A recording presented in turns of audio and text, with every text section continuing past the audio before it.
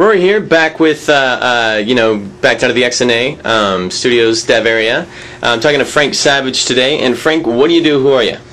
I'm the development manager for the XNA team. My job is to manage all of the developers, the guys that are writing all the magic code that's going to allow you guys to be able to make really great games on both Xbox and Windows. Okay, so I want to talk to you a little bit about your history because you've got some posters on the wall that Sure. I have to cover before we get into the nitty gritty of XNA. Just because I grew up with the stuff that you were making. I mean, not with. Well, let's first go to your keychain. Sure. I didn't grow up with this stuff. Yeah, if you guys want to, first of all, you guys are going to be jealous in a few minutes because Frank has about the coolest job in the world. Okay, and you know, you're going to be wanting to kill him, but he paid his dues. What do we have here, So as Frank? you can see, I originally started in the coal mines of southeast Ohio. This is Meg's Mine number 2. And these little tags that are on my keychain are here because this is what you used to hang up on the outside when you'd pick up your helmet light. And that way they would know what body to go look for if something bad happened. So they'd go to the board, whoever had their tag hanging up, they'd be like, oh, you need to go find them. So that was a little bit different than the current job. It's all high voltage electrical engineering as well, so it's a little bit different than today. And you said a minute ago you spent 3 years underground. Yes. Okay, so when I met Frank, the lights were all off in his office. You know, this is the second time I was here. He turned the light on, and it's got this little dimmer on it. And I walk in, and he thinks, okay, we're gonna have some video shot here. So he's got the thing dimmed to this, you know, Right, and he's so squinting, you know. This is really bright for me. Yeah. So Mike is like mole man, you know. And this is a whole new experience for him. So this is a. It's a first for you guys out at Channel 9. This is a first for Frank getting to see light this bright. But it's the first time I've actually seen my office with the lights on. It's interesting. But pretty cool. So over here on his wall. So first we got the history about his work in the coal mines. But over here, and we got a Wing Commander 3 Heart of the Tiger poster. Now I don't know about you, but I was a big Wing Commander fan back when I was, you know, playing a lot of games and stuff, and I still play a lot of games. But Wing Commander 3 was actually one of my favorites. And Frank, what was your involvement there with that? So I was the director of Wing Commander 3. Wing Commander was a passion of mine. As you see on the other side of the wall there's a license plate from Illinois that says Wing Commander 1 on it. This was before I started to work at Origin Systems on Wing Commander 3. So as you can see, I was a little bit of you were in that before, yeah. Yeah, on Wing Commander. So getting the job and actually not only just being a programmer on Wing Commander 3, which is all I would have hoped for, but to actually lead it and direct it. Yeah. Was just a dream come true. It was the ultimate in doing that. So Chris Roberts went off to Hollywood, did all kinds of filming for all the live action stuff, and I stayed back in Austin and got the game done. Cool. So you were one of those geeks where when the original Wing Commander came out, you spent all your time pushing everything into expanded memory so you could see the hand with the flight stick. That's exactly right. Yes. So actually went out the day that Wing Commander came out, bought a sound card, bought Wing Commander 1. Actually, I'd seen Wing Commander 1 at a convention called Gen Con in Milwaukee, and after I saw Wing Commander 1, I stopped by the software store very nearly every night on the way home from work until it came out. Yeah. Called every friend I had in the world over, said, you got to see this game, it's unbelievable, and then proceeded for the next year to play Wing Commander 1 every night for about 3 hours a night. I think I did that too. Yeah, it was so atmospheric, you know, that game. Yeah. I mean, like the scene where they're scrambling, running down to their fighters Exactly. and everything. You know, that first ship you have, the Hornet, and Yeah. I mean, I love that game. That was such a fun game.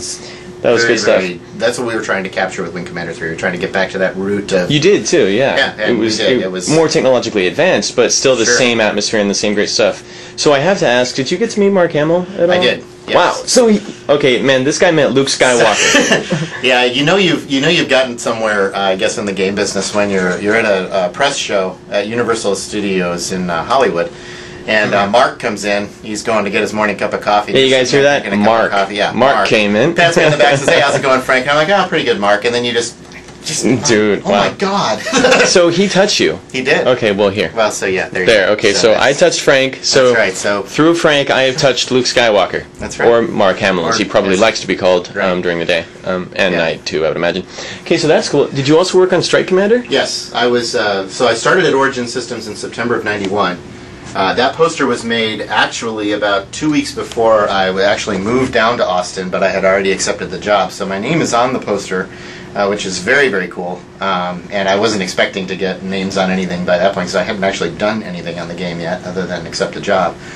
But that one was much harder than Wing Commander 3. Yeah. We were doing technology that was significantly beyond what a processor at that time could do in terms of texture mapping. Well, that's the way Origin was, though. The game, the joke going around was Origin, it's time to buy a new game. You know, every single time a new Origin game came out. Didn't that come out around the same time as Privateer as well? Yeah, it was right around that same time. Yeah, I remember that. That was when I had a 386 SX16 with 1 mega RAM, and you guys were pushing my machine a little too hard. It eventually just caught on fire, vaporized, and I swept the ashes up, and that was the end of it. People used to go shopping with the SKU labels on Origin games at CompUSA. They'd walk into CompUSA, they'd pick up a new Origin game, they'd walk over to the guys, all right, what's this? Do I have that at home? Do I need to buy a new computer or whatever? So you're used to doing stuff that kind of goes to the limits then and doing really exciting things, which brings us to XNA. Sure.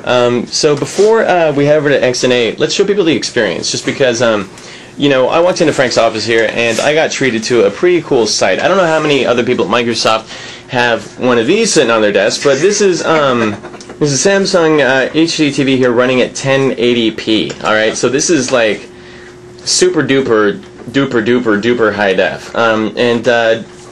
I don't know about the rest of you out there who own Xbox 360s, but I didn't even know they could do 1080p. And you're saying they can do them with what, the fall drop? Is that what? That's correct. There will be an update to the fall flash on Xbox 360 that will allow you to change your console display settings in the HD TV screen to one beyond 1080i or 1080p. And there it is, 1080p. Just to show you, so that's the real thing. This is the real experience. He's actually going through it right now, and this is very cool. So what you're going to show us now is a game that is going to be shipping with XNA Studio. Is that right? It's one of the starter kits. One of the starter kits.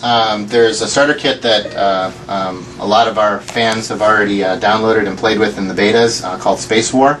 This is another starter kit that will be coming onto the XNA platform here. Sometime after launch. We're not exactly sure how long yet. It's still in a very alpha stage, so you're getting a very sneak preview here. But this is the experience of actually playing and launching on Xbox 360. So we actually have an XNA game launcher here. You can actually then launch that exactly the same way you would an Xbox Live Arcade game or something like that. And there, for the first time, probably to the mass world, is what XNA game launcher looks like. This is still the old XNA branding, so there's new logos and stuff like that coming to the screen that are still a little bit classified, so you can't quite show everything yet. So the cool part about this is I can actually connect to my computer using my retail Xbox, and this will bring up a thing. We go and we verify that you have an Xbox Live connection, and then after we verify the Live subscription that you've purchased for this, we go ahead and are now waiting for a computer connection. So if you go over to the PC, this is Microsoft Visual C# Express Edition here, and we can go ahead and load up. So we'll go ahead and load up the game we're going to demo. That would probably be fun. Okay, so over there you actually have XNA Studio up and running with code in the window. Here, I'm going to come around to your other side so I can get a view of that.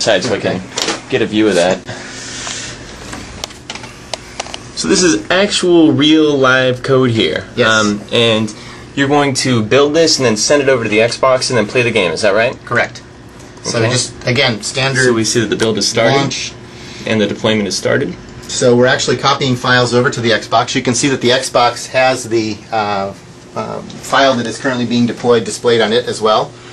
So you get an idea that as Windows is showing you I'm deploying something, the Xbox is confirming, yes, I see it and it's coming.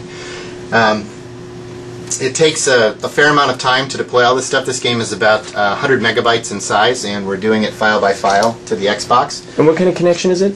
It's standard Ethernet. So if you've got 100 megabit Ethernet connection, unfortunately the XNA stuff does not support wireless for a number of different reasons. Probably the biggest reason why we don't is just the bandwidth. We want to be able to push stuff to the Xbox as fast as possible, and frankly as reliably as possible. With the wireless stuff, if you've got any noise going on, you're in the middle of a deploy like this, and your wife turns on the microwave, which happens to me fairly regularly, suddenly your deploy may or may not have succeeded. You get to deploy all these files again. As you can see, this is not a 5-second process. Yeah, it actually takes a little while to get these over there. The cool part is we have an incremental deploy. So once you've deployed these to the Xbox 360, you actually don't have to deploy them again. It'll automatically check the files that are there, make sure that if nothing has changed, we don't actually send it 2, 3, 4 times. Because if you had to do this every single time, I think people might be a little upset with us. I certainly. Well, I tell you what.